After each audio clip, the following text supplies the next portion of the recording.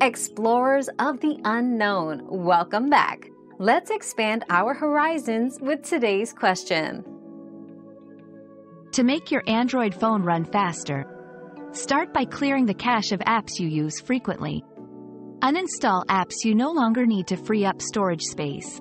Manage your background apps by restricting background data usage for apps that don't need to run in the background. Consider using lite versions of apps and disable or remove bloatware. Finally, keep your system and apps updated, as updates often contain performance improvements. Our quest for knowledge never ends. Thanks for being part of today's discovery.